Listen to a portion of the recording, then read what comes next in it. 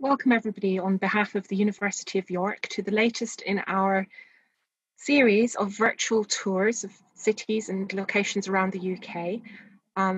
This evening's tour is being conducted by Peter Aylmer, who has been a friend of the University of York for many years and has conducted many in-person tours for the York Global Alumni Association London group, particularly around London and Essex. Peter is a published author of two books of guided walks, one on London and one in Essex, both of which are available through Cicerone and are definitely worth getting your hands on if you can. We're extremely grateful to Peter for volunteering his time this evening to provide this presentation for us. As I say, his walks that he does for the university are always incredibly popular and sell out very, very quickly. I'm delighted that we're able to have so many more guests join us this evening, although of course we regret that we're not able to meet in person. But fortunately, doing it virtually does mean that we'll have so many more people who are able to take advantage of Peter's excellent guide skills. So without further ado, I'd like to hand over to Peter to begin the virtual Harlow sculpture tour. Thank you. Thank you very much, Kyla, and it's wonderful to have so many people on a virtual tour, far more than I can manage in any other way. Those of you who have been on my York Alumni London walks will know that we've been in the 20s and 30s, which is quite a lot for a walk. However, it's nothing like the 100 or so I think we've got tonight, which is great. So I'm looking forward to introducing you to Harlow, the first sculpture town that Britain possesses. It's proud of its designation, and justly so. And yet, in many ways, it's an unlikely site for a location with so much public sculpture. It's a new town. Many of you will know that those were created after the Second World War in a ring around London in the 1950s. There was further waves of new towns, but that's a study all of its own. Harlow is in Essex, about 22 miles from London. It took people mostly from North and East London. It became a town of 50 or 60,000, but it became the town that it was because of the vision of its master planner, Frederick Gibberd. Gibberd had already become famous before the war as a modernist architect, one of the first in the nation. This was his first significant work, Pullman Court in South London. It's still there. He became known as the flats architect because of it. That's somewhat unfortunate because he built very few blocks of flats, including in Harlow itself. There was later to be only a single residential block of flats. Almost everything else was low rise. During the war, he undertook a town planning qualification, became president of the Architectural Association. He was medically unfit for service, so he was in London the whole time. And he was identified as one of those architects, town planners, who could take on the task of designing a new town pretty much from scratch. Now, many of you will have seen what we call the pre-read, a set of notes that describe that process in a little bit greater detail. If you haven't seen it, you will receive it later. If I talk about that too much now, we'll run far too far over. Alongside his work in Harlow, he designed many other significant buildings in that immediate post-war period, including what was then all of Heathrow Airport. That's the Queen's building at Heathrow, but he designed the other three terminals of the day as well. He designed a Catholic cathedral in Liverpool. He designed Cootes Bank on the Strand. Those of you that know central London will know this is a very, very delicate site in many ways. Almost adjacent to Trafalgar Square, opposite Charing Cross railway station, major thoroughfare. And he did that by putting quite a lot of plate glass in between two extant, much older facades. Keep the Coutts Bank image in your head as far as you can, because you might wonder what was there before. Well, we will be able to find out, I'm pleased to say. But significant figure, eventually was knighted for his services to architecture.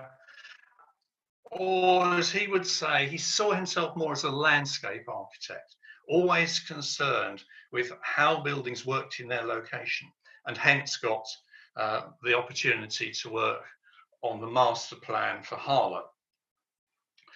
To do that, he went for a walk around the site, which was mostly open fields. There was a single small town named Harlow, no surprise. There was a stately home, Mark Hall. This is what he saw.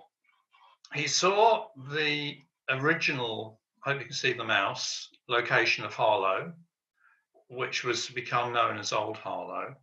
He saw the River Stort, a fairly significant tributary of the River Lee, which itself is a major tributary of the Thames. It's a canalized river now. It's a navigation, so it was taking, certainly in those times, late 40s, early 50s, was taking canal traffic.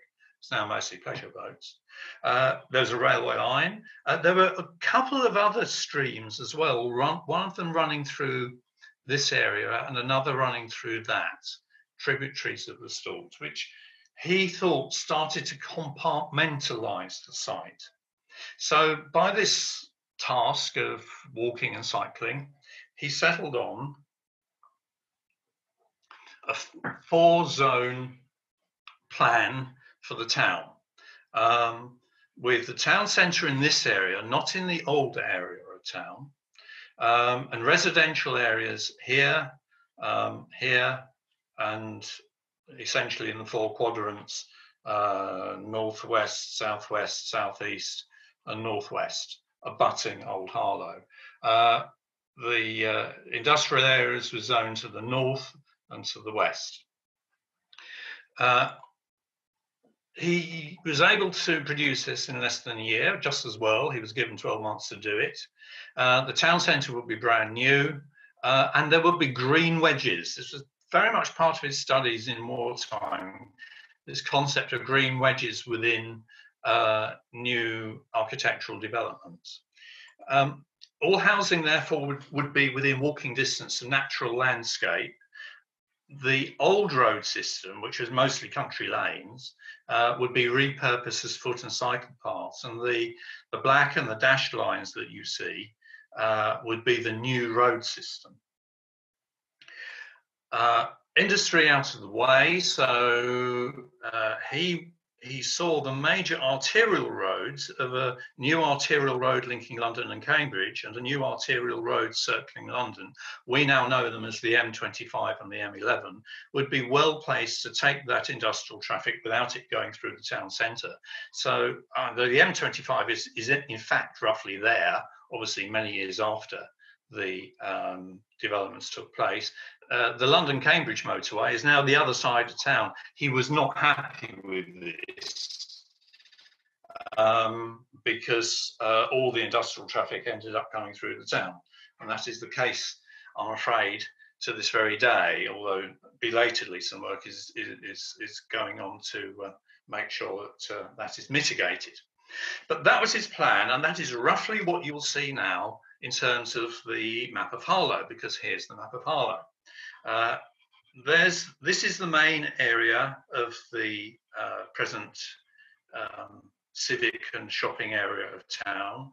A residential district there, northwest, another southwest, and so southeast and northeast. And there's what we call Old Harlow with its much older buildings.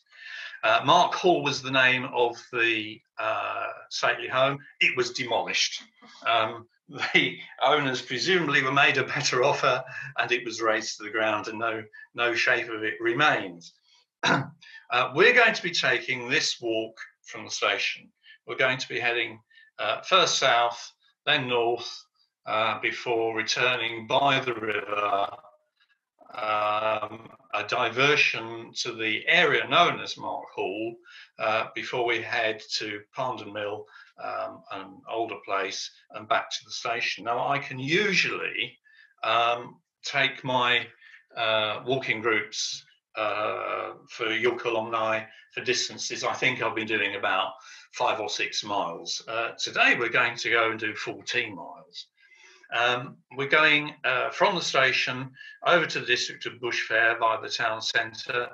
Apologies for the incorrect spelling of Sterling Prize. The Sterling Prize is the major prize for British architects, and the residential district of Newhall was a live contender for that very recently. And then we're going through Old Harlow. You'll see the Gibberd Garden, which is very significant, as one of the later places that we visit before we return by the river, an excursion to Mark Hall through the town park, and eventually back to the station. We'll see this map again, so a couple of times, so you can keep track of where we are on our progress. We're going to start at the station. There it is. It's new, or at least it was in 1959. Now, Gibberd wasn't designing most of the buildings in Harlow. Very, very few he actually designed. A residential block of flats, the original town hall that we'll shortly see. This brand new station for the town was designed by the British Railways, of course, at the time, Eastern Region Architects team, when the line was electrified in something like 60 years ago now. It is a listed building now. It's being praised, it's listed for its powerful spatial qualities.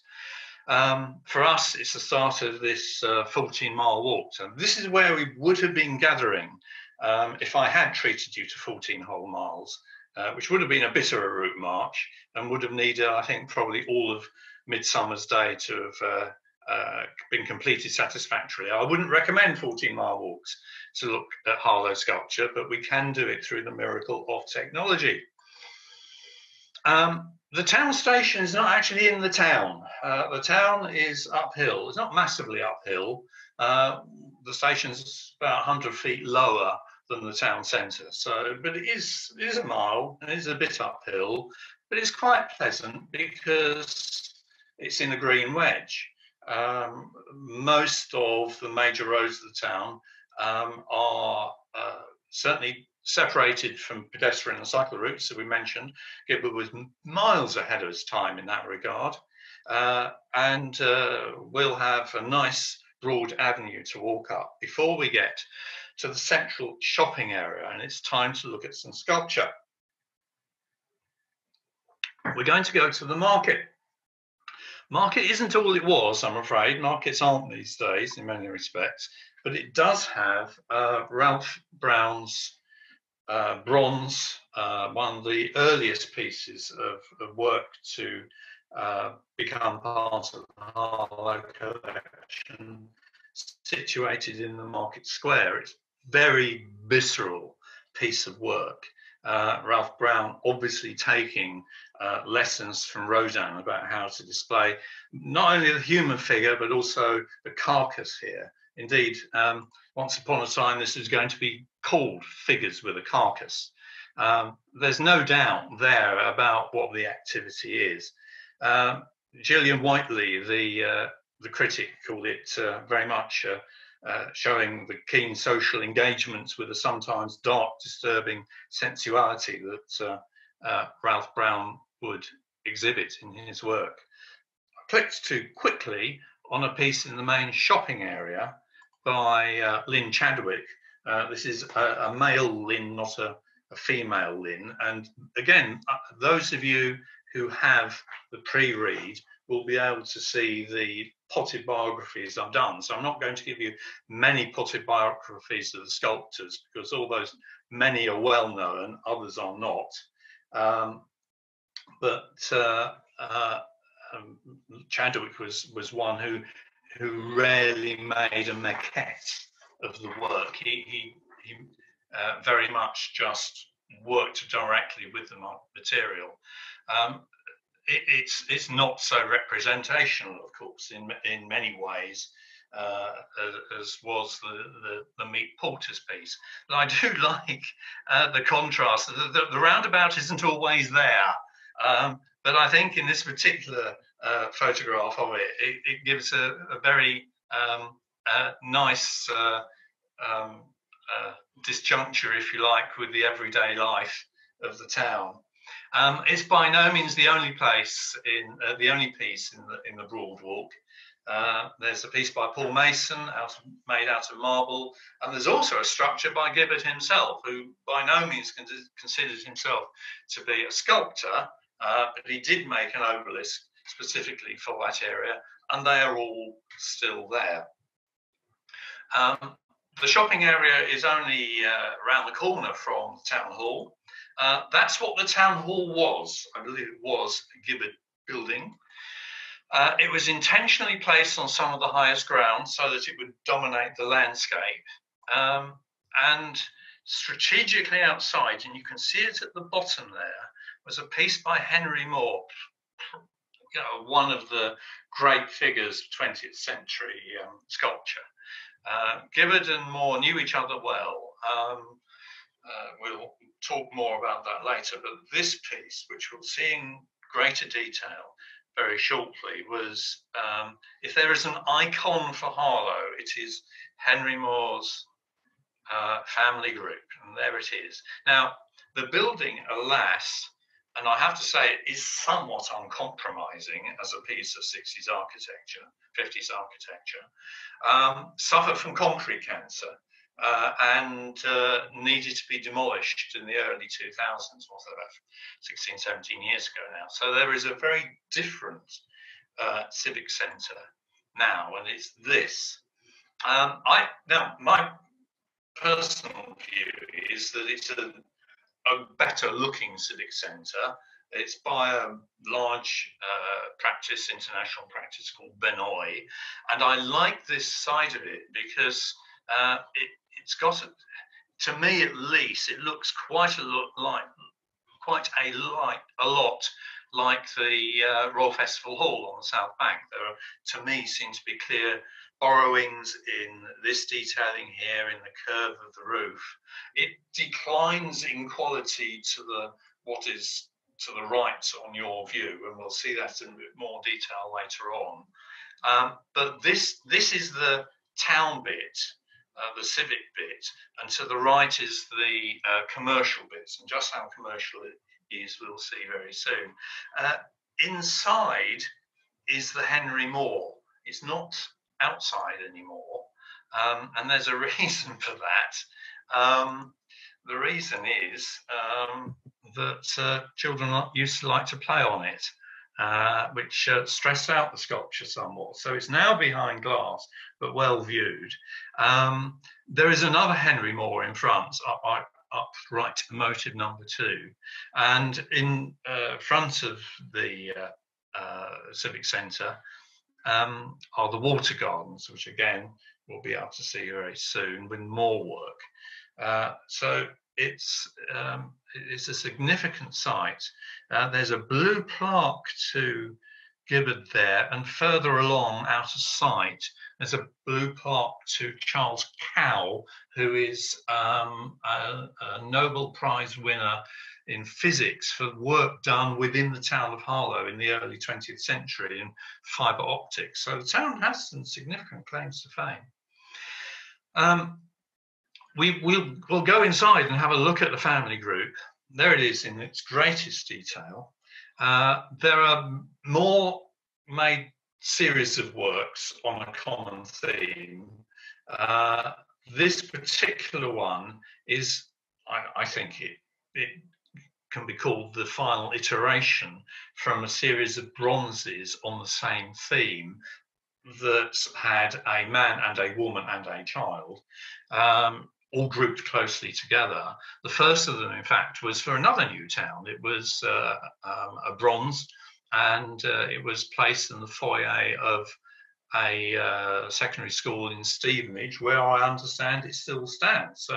So Moore was working very much with the idea of the new town firmly in his mind at that time. It's Derbyshire limestone, form of limestone. You can see in the right-hand corner some stairs. We'll be taking them soon. The reason it's placed inside now is that children like to play on it. Well, you would, wouldn't you? That's a mother and a father and a child. And, you know, it might well mimic your own family situation. I know families are quite complicated these days, and they're probably pretty complicated in the 50s and the 60s, but I have it on good authority, no better authority than my next door neighbour. I live, by the way, in the first village outside Harlow, so Harlow is somewhere I go to a lot. Children like to play on it, and in particular, they like to cuddle the little child who might have been the same sort of size as they were. And in course of time, the poor little boy's neck, because it is thought to be a boy, we don't really know, was worn away so much that the head fell off. It was at that stage that they thought they needed to do something a bit more significant with the sculpture. And after the head was reinstated, after having been lost, and found in a student's home, it was placed back, and I'm pleased to say it is now there and has undergone a recent renovation alongside several other of the important works in the collection, and will, I'm sure, grace the town for many years to come. Gibberd was a collector of art, had been since he was a young man, and set a number of criteria as to the sort of works he wanted to collect. And in course of time, he donated those works to the town of Harlow, and we will go to them up the stairs on the right. Oh, there's a quick little picture, by the way, of Moore with the family group shortly before it was donated to the town.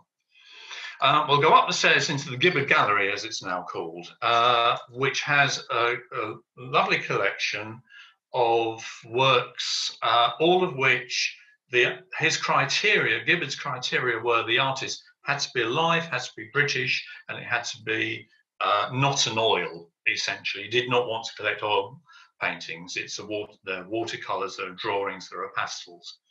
And I'd just like to show you some of the works, because had we been meeting in real life, we would have had the opportunity to go into the gallery. It's currently closed while the restrictions are in place.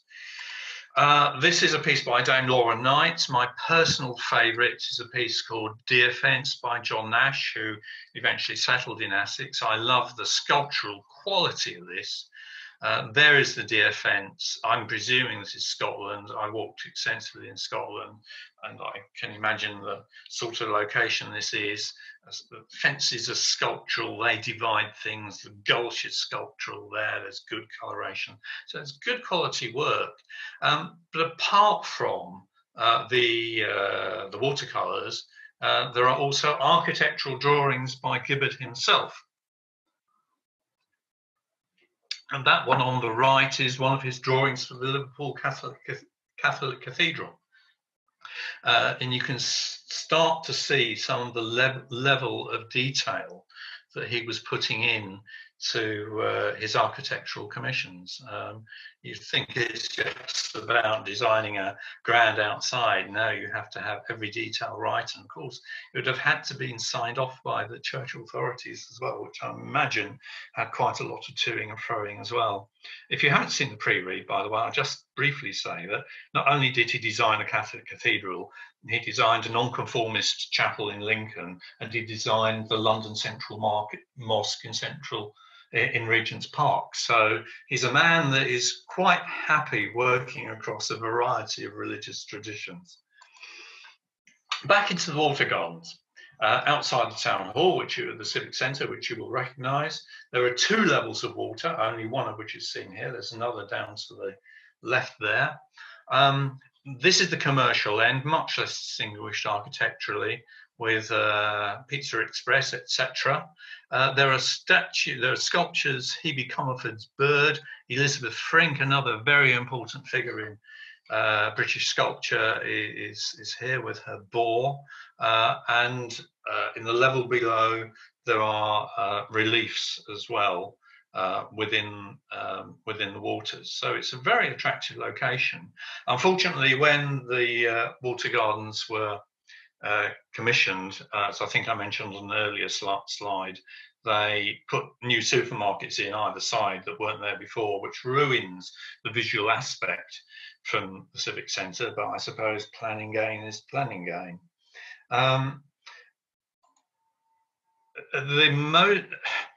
People know more. People know the likes of Dame Barbara Hepworth that we'll be seeing later. They certainly know Rodin as a significant figure in the history of European sculpture, and there's a Rodin as well acquired for the Harlow Art Trust. Worth saying, the Harlow Art Trust is in charge of the sculptures. It's not a function of the town council. And there's a piece outside Five Guys Burger Bar and this coffee joint.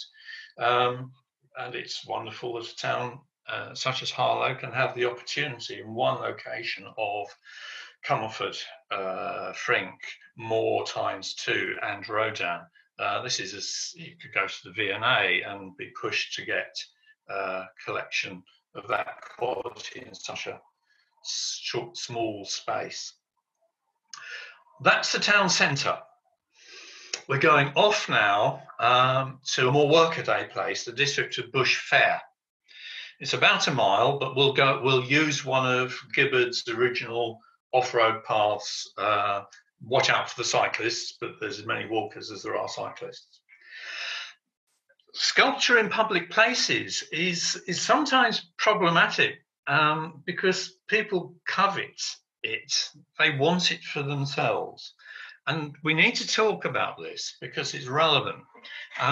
Here is an example. In the library in this area, there were two pieces by Leon Underwood, known as the father of British sculpture, the generation before Moore and others. This rather nice piece called The Sower and another called Self-Encounter. Were alas not secured well enough because they were stolen. I presume, nobody knows, I presume that they were stolen because a collector wanted them, whether it was a local or whether it was someone who couldn't be bothered to go to the art market in the usual way. We will never know because it's an unknown fact to this day. But sculpture in public places has those risks. Happily, there is other work, and this is an interesting one in the shopping area. This is a local shopping area. It hasn't got big shops. It's got local pharmacy, etc., etc., takeaway joints, etc. I'm afraid these days. Well, I shouldn't sneer. I sometimes use them. And there's a piece by Shelley Fawcett, another Moore assistant, called Six Cubes, which is sort of minimalist and sort of not. It's minimalist in concept. It's 6 cubes without a plinth. Very little work in Harlow has no plinth. Harlow's sculpture is not on the best plinths imaginable sometimes. They're adequate, but the Fawcett is simply out of the ground. And it's called 6 cubes, but they're not. You might be able to see that there are differences between the cubes, that there are working marks on the cubes, that they are not necessarily all precise cubes. There are other questions raised, of course, about art in the public space. If this is where you go to pick up your prescription every week, how much do you recognise that the sculpture is actually there? As I understand it, it's an unresearched area in a town like Harlow. It's probably quite well researched for the major collections in the major tourist spaces. But in a town like Harlow, I am not aware, and I'm speaking to people who should know, that there has been research of that type. And I think it's probably relevant, but do you spend money on research, or do you spend it on buying or more sculptures, or keeping up sculptures that you have? But I think it's an interesting and challenging piece, because it sort of is between two fields. It's between minimalism and it's between the traditional concept of a bronze, and whether people look at it and take from it different things in different lights, I honestly don't know. But it's there, and if they want to be challenged, they can. We're 3 miles in. We've been up from the station, past the water gardens and all the other paraphernalia of the town centre. We've done this walk on a cycle path, shared path, before going into Bush Fair, and we're now on our way to the Commons. Harlow has its own green belt, and the Commons are part of it. I have to say there are risks to the green belt to the north, but that's not the subject of this discussion, so we better move on. We're going on to the Commons, and the Commons are very nice, very pleasant areas. There's plenty of housing backing onto them, but they're genuine common land. Latin Common and Harlow Common, they're called. They were there before Gibberd, and they were there, very much there after Gibberd, and they're a pleasant interlude in 2 miles that we have to walk between Mark Hall and Church Langley, and they provide grazing to this day for travellers' horses. Nobody minds, the horses are there. They seem to be well enough tended. I'm afraid they are on tethers, but they're very long tethers, because travellers don't want their horses not to be there, or more particularly, probably don't want their horses to be knocked over on the roads that abut the Commons. So they're there, and I walk that area frequently enough, and would have been very pleased to have taken you over the Commons in due course. But we're going to go to my local supermarket.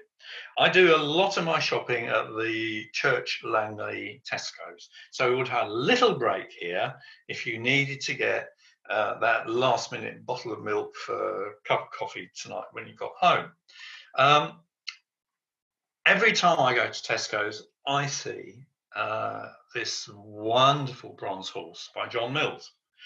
John Mills is one of our principal memorialists. Amongst other work, he was given the commission for the piece next to the cenotaph in Whitehall, the memorial to the women of World War II. I have issues about giving such a commission to a man, but perhaps 10 years ago people didn't think about that so much. But anyway, he's a major sculptor, still with us, works in Hertfordshire, in fact, not next door county to Essex. It was inspired by images from the Tang Dynasty. It's probably, in all honesty, as far away from a traveller's horse as you can get, but it's got a marvellous paddle for a tail, which is almost an umbrella. This is one of those scorching hot days I took this a couple of months ago. You can see the Tesco's branding. The shop itself is just behind. And again, you know, it's a workaday area, and I love workaday areas to have non-workaday pieces next to them. The next door, just you see the post box, you keep walking through the car park, you get to the Florence Nightingale Health Centre, and the local sculptor Nicola Burrell produced this work about 10 years ago to sit outside Florence Nightingale Medical Centre. There's Nicola Burrell, and there's the piece. I've been trying to interpret this piece for quite a long time. The closest I could get is this might have been a representation of the Trigon in the boardwalk that we saw earlier, and that might have been the lawn block of flats, perhaps. There is a Church Langley spire. I don't think there is a spire on Church Langley, but there are spires elsewhere on some of the earliest buildings, of course. Some of the buildings such as churches remained in situ. she was very, very proud. And it's a nice, colourful piece, but it's made out of steel, and this is an issue-winning commission pieces. It hasn't weathered well. Here it is now. It is not looking grand. When 9 of the principal sculptures were renovated 10 years ago, the family group, the market porters being two of them, the meat porters being 2 of them. This was not on the list. When you've got 100 sculptures, as Harlow does, you can't renovate everything at one time. There are genuine questions about this. I mean, should you be renovating them all the time? Should you be repainting a piece like Newtown all the time? Or should you simply let it weather? Now, you will see a piece later that has weathered, and I think it should be allowed to weather. This, I think, loses quite a lot. And I have to say, it doesn't help the image when the original explanation, I have since found out what the original explanation was, that this represents the 4 broad geographic communities of Harlow, that it's gone and has not been replaced for some months at least. And don't forget, this is a piece I see regularly. So I do want to praise Harlow sculpture a lot, but I do want Harlow, I know Harlow recognises the challenges that some of the work presents, and a piece in painted steel is always likely to show a bit of a challenge. Round the corner, almost, from the medical centre is Newhall. We haven't looked at March architecture, but here's some domestic architecture. This is the Stirling Prize nominee that I referred to earlier on. Newhall is the most recent of the town's residential areas. It wasn't actually envisaged by Gibberd, but it's a sensible little bit of infilling. It doesn't sort of break the green belt. It's still under development. This is some of the first housing that was developed in an area called Newhall B. Alison Brooke Architects. Alison Brooke's architects had won a few years previously the Stirling Prize for some rather more expensive houses in Cambridge. Will Compertz, you can see the quote there, is the BBC art critic, and he gave this particular description of Harlow's work. Now, this is a recent photograph, literally last week, I think, and you can see they look in reasonable condition. There is some planting. He refers to sensitivity to the aesthetics of the region. I would really like to know how much the inhabitants of the houses are aware of. Maybe they've got a subliminal recognition that as they drive around Essex, they come across many wonderful barns. Essex does barns for large farms very well.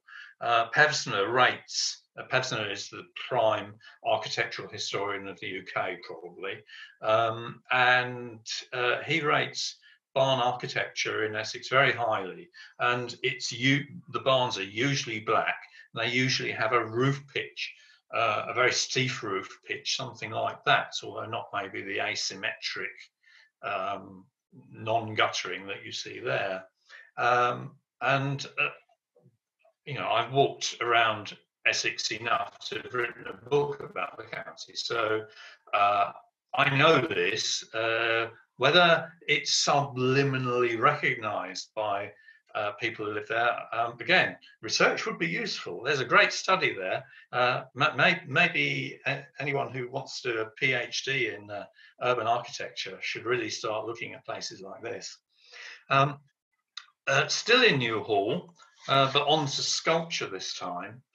Here's an interesting piece in sort of Newhall's village centre, if you like, by the Norwegian sculptor Eckhard Altenberger. I do not know enough Greek to know whether this is Sophrosine or Sophrosine. I'm going to use the latter, but if there's anyone who knows ancient Greek better than I do, then they will have to keep their ears covered while I continue. It was commissioned to commemorate Lady Gibberd. Gibberd was married twice. His first wife died, and shortly after he married Patricia Gibberd. in about 1970, give or take a year, I can't remember. The sophrosine concept, as I understand it, refers to an ancient Greek philosophical concept.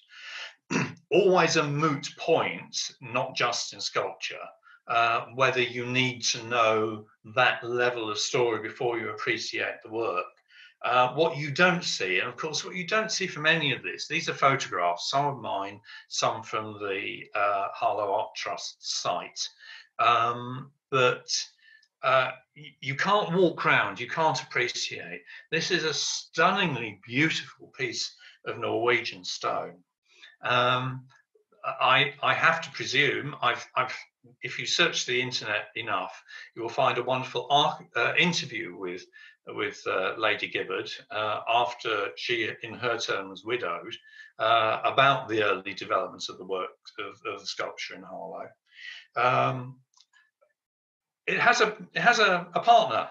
There is a partner in Guatemala, and I know we have an international audience tonight. I do not know if we have a Central American audience, but if we do, it might be worth taking a trip, if not COVID, to the Guatemala City Museum of Contemporary Art, because there is a partner piece to Sophrosine 1, which I think is rather nice, because it's as different a setting, I guess, as you could find to Newhall in Harlow. Right, okay. Newhall is still being built, so our virtual walk, our real life walk between Newhall and Old Harlow would be partly through a building site, I'm afraid. But there are dedicated paths, so hopefully our footwear won't get too mucky. And we'll go into Old Harlow. I'm not going to show you Old Harlow. It looks like a small Essex market town with a number of older buildings. There's this rather splendid bronze by Betty Ray, who was a noted educationalist for her work at Homerton College in Cambridge and other places, and was also a dedicated socialist, had been deeply involved in anti-fascist work before and indeed after the Second World War. This was not made for Harlow. Most of the work that you see has been made for Harlow, but some of it was bought in. This is bought in because Old Harlow won a Council for Europe award, which is a wonderful thing to have happened. And it's a very delicate little figure in one of the main shopping streets of Old Harlow, and really couldn't fail to be noticed. It's perhaps, unfortunately, it's against such a bland brick wall, but it's there, and it's a lovely piece. Where are we? We've gone from the station, through the Water Gardens, Bush Fair, there are the commons at the bottom. The Tesco's and the halls are here in Church Langley. Newhall walk through. That looks like blank land, but it's being developed into Old Harlow. We've just seen Betty Ray's core. And now we're going to go another bit of blank land, which is infilling. There is a rather bland Barrett Taylor Wimpey style development. In all honesty, it's not as bad as it could have been, but it is bland compared to Newhall, and frankly, bland compared to some of the original housing sites of Harlow. But we're going to go to the Gibberd Garden. Gibberd and Lady Patricia retired here. They became Gibberd became the only new town planner to retire to his own new town. So he was confident enough to say, yeah, this is where I want to be. Now, admittedly on the edge of town. He purchased a somewhat rundown small holding with an even more rundown house. House apparently was only just the term for it. And Gibberd's an architect.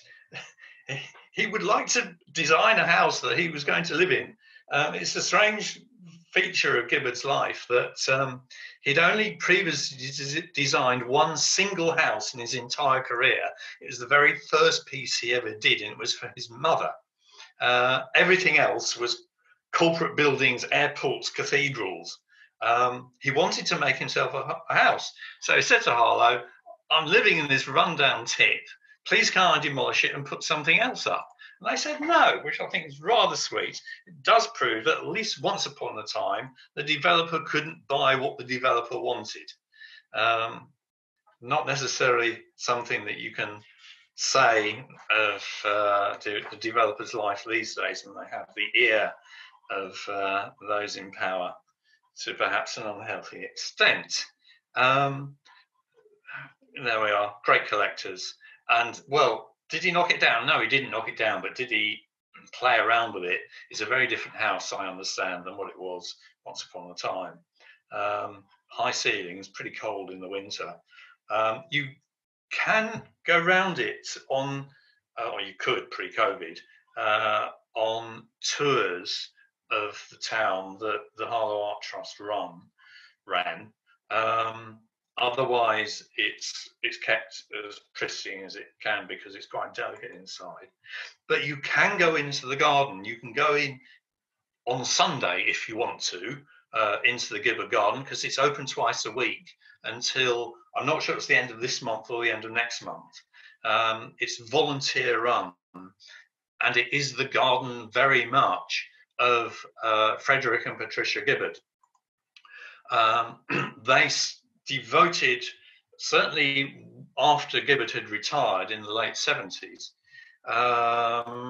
they devoted a lot of time to producing a sculpture garden in the grounds of their home. Here's one view of it. That's quite a small piece. It's I think less than the height of me. It's Gilda Rubinstein's City.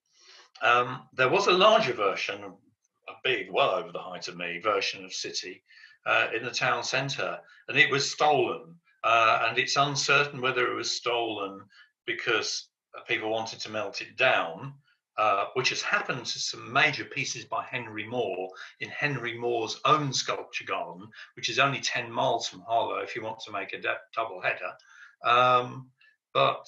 Yeah, it was stolen. It might have been stolen to melt down. It might have been stolen because it was, to put it mildly, one of the more controversial pieces. It's a very in-your-face piece of modernism.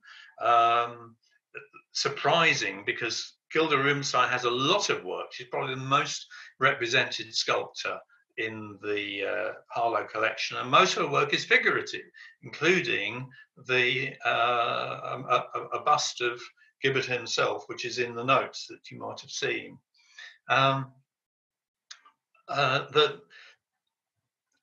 If you like, the Gibberd garden is sort of a microcosm of Harlow. In Harlow, Gibberd tried to compartmentalise the town into distinct areas. Well, he does the same with the Gibberd garden, and he uses a water feature. He used the River Stort to give a northern boundary to the town, and he uses a tributary of the Stort called the Pintsey Brook, to define the garden. He allowed water into the garden for a miniature castle to play King of the Castle games, which is quite fun. But we're going to look elsewhere in the garden at some classical work. Well, it's not actually Greek originals, but there we have Greek-style columns and Greek-style work there, forming a key pivot point, if you like, on the garden in one of the rooms. Well, you may remember Cootes Bank in the Strand, and you may remember that there were, I think, 18th, maybe 19th century porticos either side, and glass in between, and the glass is the Gibberd, and either side is not Gibberd. Well, there is some of what was there before in Gibberd's garden. It wasn't exactly a late one night on two guys on the back of a lorry job, but he did make sure he had some of the work in front of that used to front the site removed for his own use, which I think is a bit cheeky. But now, yesterday, coincidentally, I was visiting the Garden Museum in Lambeth, which is worth doing. And much to my surprise, one of the display areas was about Gibberd and his work on the Gibberd garden. It's that highly regarded. It was defined by a good friend of his, Hugh Johnson. Hugh Johnson was a wine writer, and to have a good friend as a wine writer seems to me a good idea. Johnson called the garden first and foremost entertainment. So if you want to go to a garden and be entertained, do choose the Gibberd garden. Unfortunately, you can't go into the cafe at the moment, which is a bit of a shame, but you can certainly have a nice walk around. Okay, yes, it's one of the few listed 20th century gardens. Certainly, it may well be the only post-war listed garden. There aren't many of them. Right, well, it's time to start walking back. We're going to walk back along the river. As I mentioned, it's a navigation. It was canalised in the 1760s, really quite early, one of the earliest. Still carries pleasure traffic, has a towpath, and we'll be walking along the towpath. And it's Harlow, so there's a sculpture trail. Here's one of the pieces.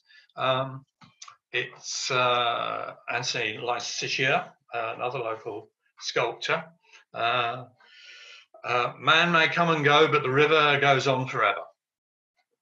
It's quite fun to spot the sculptures. There's only 5 of them along, but it's also quite fun as we walk along the river to go into the town park. Now, town park, almost like the Gibberd Garden, has a variety of areas.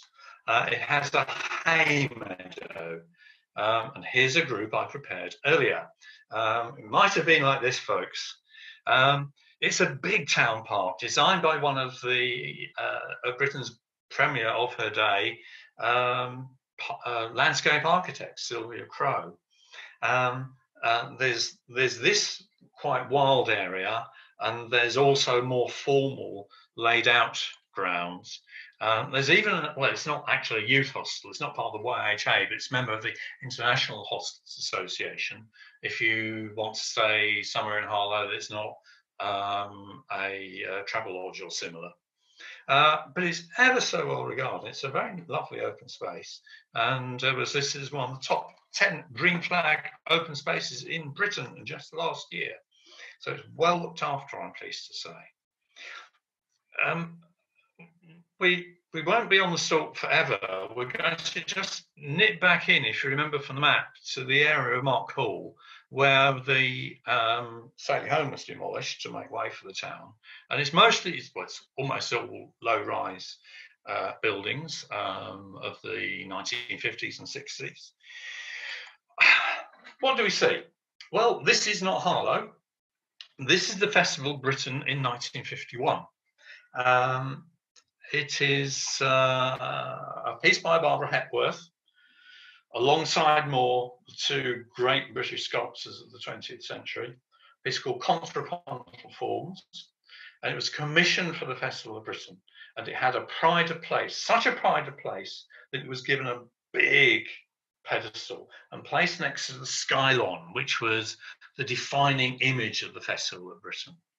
Now, I was actually at the Festival of Britain. I was born while it was on, so I must probably have been in a pram, but I was told that I went there. So my baby eyes might have just about recognised it. Now, there were many works commissioned for the Festival of Britain. Alas, the Skylon did not survive, but Contrapuntal Forms did. And it was presented to Harlow. Many pieces went to new towns, and Harlow decided to put it, major work it may have been, Harlow decided to put it, well, probably because it was a major work, in a workaday housing estate. Here it is now. If there's any piece that I grieve that I cannot show you in real life, it is this one, because I find this a profoundly moving piece to put in this setting, that it is not placed in a gallery or something of that nature, that it is a place where people can stand on their balconies and just look at. Now, again, lack of research. What do people know? It's well known that people miss sculptures when they're not there in Harlow. A lot of anecdotal evidence. But the best anecdotal evidence I can give is that Contrapuntal Forms is in good nick. Okay, it got renovated last year, but it doesn't get scratched, it doesn't get spray painted, it doesn't get mucked about with. I like to think that it's because of the merit of the work, that it's two forms. In many of those flats, there are two people living. It might be mother and child, it might be couples, it doesn't really matter, but there are two people living. And here are two figures in very, they are close to each other, and people want to be close to each other. It has another layer of meaning, if you like, now, when we can't always be as close to each other as we want. And there is a bit of a turning away as well, which is, or is it a turning to? There's a lot of ambiguity in this piece. It's almost a cliche of modern sculpture that there are holes in the piece, but these are asymmetric holes. Light can go through those in different ways. Feelings, almost, emotions can run through those in different ways. There are many layers of meaning that you can put on this piece. And I take a lot of pleasure in thinking that something that was chiseled out of a block of limestone in presumably Hepworth's studio in Cornwall, also worth a visit, is now in such a wonderful location that those lucky enough can see this every day of their lives. 1953, it's getting on for 70 years there. It's listed in its own right, by the way. Okay, well, we're near the end, which is just as well, because my timing's okay, but I do have timings, and I'll endeavour to meet them. We go back into the town park briefly. This is a children's paddling pool. It normally has water in. It does not this year, alas, have water in. It is another Irish piece of Irish stone, this time by the Sussex-based sculptor and letter carver, Will Spanky, and you can see that if it were to be in water, you can see the fish shape. So a nice thing for children to cuddle. Unfortunately, it does, again, the risks. Two children on a rock, which is probably even nicer, had to be removed because it was two children on a rock and the children had arms and legs, and it got really poorly vandalised. Vandalism may be too strong a word, it may have been play. I have to say, copper polyester is probably not the strongest of materials for such a site. Kiddies are running up to it all the time. So, briefly back into the town park before we cross over our original route into Little Pondon, another workaday housing estate, serviceable enough, bit of a use of an incline there in placing the houses, so it breaks up the monotony otherwise of the houses, and that's good. And as developers sometimes do, a competition was instituted for a piece for the estate. And I'm pleased to say it was won by a Harlow College student, Uwe Usher, now works in the University of Plymouth. It was designed. Now, Hepworth, of course, was chiselling her contrapuntal forms out of limestone. Uwe was writing a computer program because there is the computer program producing the stainless steel. It's not the most profound work, but it's a good serviceable piece reflecting on the continual waves of people that come to live in a new town. It's not too far from the river as well. Not that that has waves of quite this stature, but it is sensibly made out of stainless steel, so one hopes it might live on longer than a piece of painted steel would. Okay, well, it's not far to go. I want to show you Palndon Mill. It's a very nice site. This is Harlow's creative space, the building on the right. It used to be a mill. The mill, there have been mills there since the Domesday Book. This particular mill was put up in 1900. Obviously no longer mills, but there are many artists working there. We'll see their work very shortly. And there is a small gallery there as well. So we might, if we've been doing a real work, have had the opportunity to see a commercial gallery as well with some of the work. You may have even been able to buy some to take away with you, which would have been lovely. Around the corner on our way back is work by two of the Palndon Mill artists, Alan Freeman and Karen Murphy. Alan Freeman is the blacksmith, did the wrought iron. Karen Murphy is the glass artist, did the glass inserts. And we have to walk on this before we go back to the station, not far away, you'll be pleased to know. It's wrought iron. Alan Freeman, the blacksmith, must have known that it would become tarnished. And I think with a piece like this, you accept that it becomes tarnished because that's what wrought iron does. That's what it looks like. This is the photograph that I took when I was doing the Essex book, which was like about 8 years ago, I think now, when the piece was relatively new. And this is the piece now, sort of 7 or 8 years later. And it's not in such fantastic condition. But my view is that it doesn't matter in a way that it does for the Burrell. It's the last bridge we have to cross over water, although it's only water when it's raining hard. But we'll be able to see on the Harlow fringe, we can have a look through the bird hide to see the stalked flood meadows before making our way back to the station. And as we make our way back, we'll be thinking, what does the future hold for Harlow sculpture?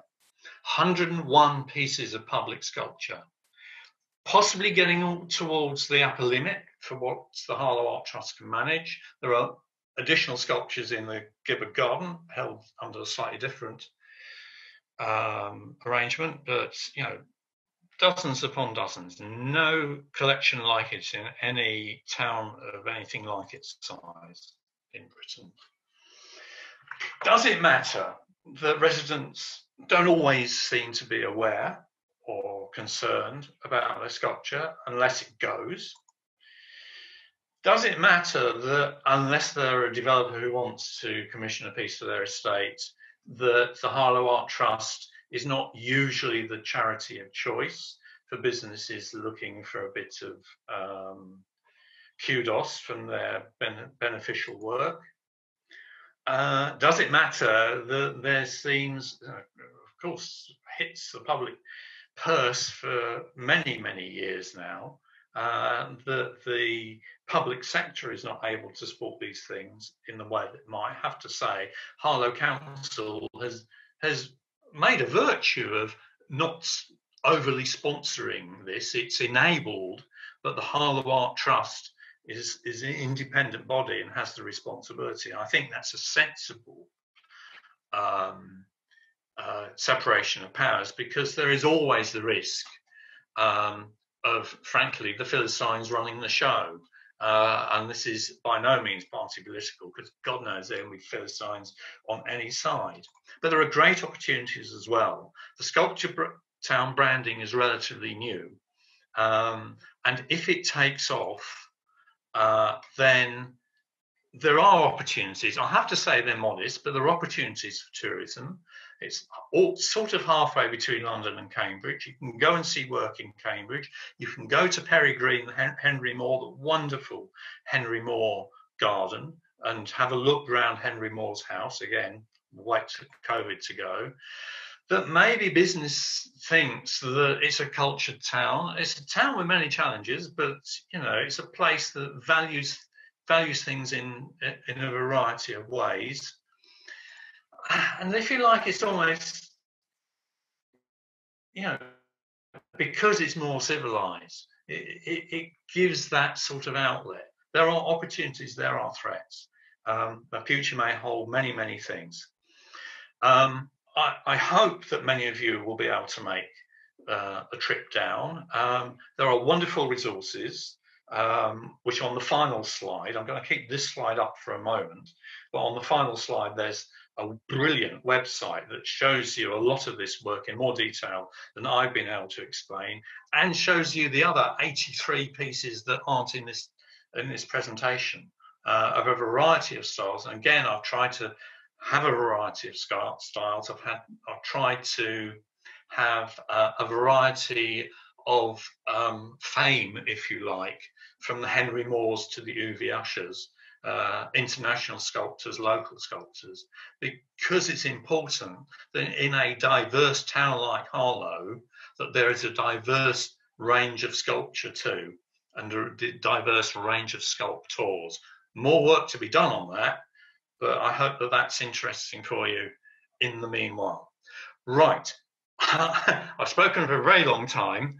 I'm pretty sure that questions have been flying back and forth, and I think Kyla is going to moderate a short discussion, which I'll do my best. I am by no means an expert. I'm certainly no history of art graduate. I'm talking from a layman's perspective, but I'll do my very best to answer what you may have. Thank you so much, Peter, for that absolutely fascinating talk. I'd particularly like to thank you for opening my eyes to a new way of considering sculpture. Like you, I've pondered many times on the almost typical holes and pieces of modern sculpture, and I've never considered the idea of emotion flowing through those, as well as light, which is just such an enchanting way to think of it, and the pictures that conjured for me in my mind. I'd like to thank you for. Thank you. I think the idea is copyrighted by the History of Art department at the University of York, one of whose virtual courses I went on, but a lot of the rest of it is actually my own work. Thank you, Peter. Brilliant. I'd also like to thank Elise McGrain. Apologies if I'm not pronouncing your name correctly there, Elise, who's kindly pointed out that the Gibberd Garden and post-war registered gardens, Historic England has just completed a national thematic registration project for post-war landscapes, and she has kindly shared that link with us. Just before I go on to the questions that, as you so rightly say, are flooding in, Peter, there are just a couple of things that I'd like to mention. I'd like to invite everybody to our next virtual tour, which will be a tour of Yorkshire by Dr. Jane Grenville, and that will take place on Thursday, the 8th of October. And we then have our next professional network event, which will focus on women in STEM, and that takes place on Thursday, the 22nd of October. Hopefully you'll have received your alumni e-newsletter within the past few days. Details of both these events are in there. However, if you've missed that, we will include details of those events again in our follow-up email, which you should get within the next few days after this event. So if I just turn back to the questions. Okay, I'm going to move on. I'm just going to put that up, right, because I know both things are important. Oh, thank you, Peter, for reminding me. So as you'll know, everybody, this evening's event was free to attend. And again, hugely grateful to Peter for giving his time as well for free, for volunteering his time for this event. If you would like to make a donation to the Emergency Student Support Fund, details of how to do that are on your screen now. This fund is just carrying out the most crucial work. As you can imagine, students are one of the groups who has been most affected by the COVID-19 pandemic, and the work that this fund is able to support in helping those students who face crisis is absolutely phenomenal. So if you're able, please do. No pressure, but if you can, we'd be hugely grateful. So Christine has just said that as a York alum, born and bred, she's really enjoyed the walk as she was brought up near Epping. Catherine has asked, are partnerships with the local businesses required for the commissioning of the artworks? The commissioning is done by the Harlow Art Trust, which I've mentioned is a whole independent body. Gibberd set it up in, I think, 1953, very early. they have a small commissions budget, as you can imagine. The most recent piece, I mentioned Charles Cowell, Sir Charles Cowell, the Nobel Prize winner from the town, or at least who worked in the town. There's a new science park going up called the Cow Park, and that was the recipient of the 101st piece. And I believe that the commission was part of the development process for the site. So you have instances like that. You have instances like Little Pond, and I don't think anybody's expecting massive growth now. It's got up to 101 sculptures, and it's probably time now to take stock and maintain rather than massively developed, although I'm sure pieces will be added from time to time. Which leads me neatly on to Catherine's next question, which was, who funds the maintenance of the sculptures? Harlow Art Trust, and that means that they have to go out with a begging bowl. And I mentioned in the threats that they don't, they may get the occasional commission from developers, etc., in the town, but they don't shell out for maintenance. The most recent maintenance was mentioned pieces like Meat Porters and Contrapuntal Fawn, some of the star pieces in the collection. Funds for their maintenance were provided through the Heritage Lottery Fund, and it's those sorts of sources that they have to look to. But otherwise, nothing happens, and so you have things like the barrel happening. Anne has asked me to pass on her thanks. She's joined us from Norway for this event, and she's described as interesting and inspiring, and asked me to pass that on to her. You asked earlier on if we had anybody joining us from South America. Indeed, we do. We've got people from Peru, Chile, and Mexico who've joined us this evening. So most of those are quite a long way from Guatemala, unfortunately. Yes, it might be a bit of a trek to look at the second. I'm not even going to try and pronounce it. My Greek is worse than yours, I assure you. But yeah, it might be a bit of a trek to look at that one. We've also had alumni joining us from China, India, Russia, Norway, the Netherlands. So yeah, it's a truly international affair this evening. Gabrielle has mentioned that she's not sure which website you were planning to direct us to. Sculpturetown.uk. All right, okay, so she's recommended Art UK, who've been digitising all the UK public sculpture, and suggested that people might like also to visit artuk.org and refine search by looking for sculpture in Harlow. And then apparently there's a dozen or so 360-degree images that are available on that site as well. Oh, right, okay. There are also very good sites. If you just Google Gibberd Garden, and if you just Google Gibberd Gallery, both of those have sites which are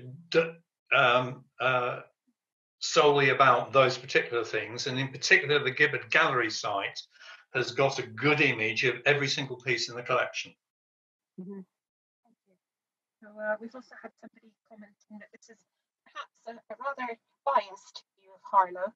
They remember it as being slightly more anonymous.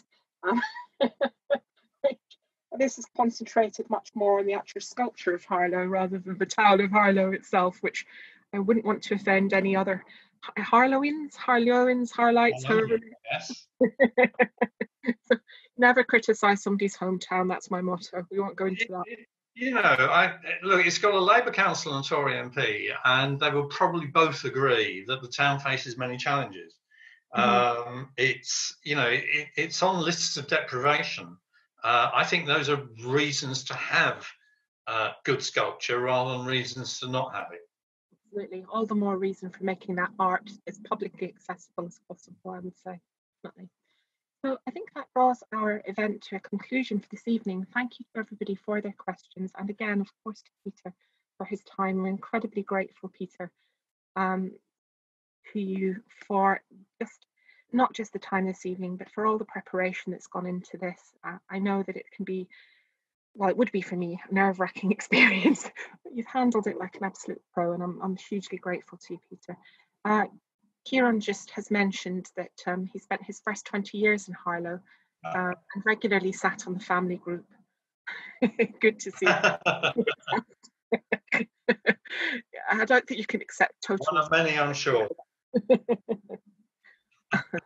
Fantastic. That's lovely. Oh, and Gabrielle has very kindly offered to arrange for Stevenage Public Sculpture for us as well. So, Gabrielle, if you wouldn't mind contacting me directly at the email address that's up on the screen at the moment, I would love to take you up on that kind offer. That would be fantastic. So, yeah, drop me an email and we'll get that organised. So, don't forget, everybody, next event, Thursday, the 8th of October, Dr. Jane Granville, Tour of Yorkshire, and then the 22nd of October for our ProfNet. But in the meantime, thank you again, Peter, and stay safe and well. Pleasure. I hope it's been valuable. It has indeed. Thank you. All the best. Bye-bye. Bye.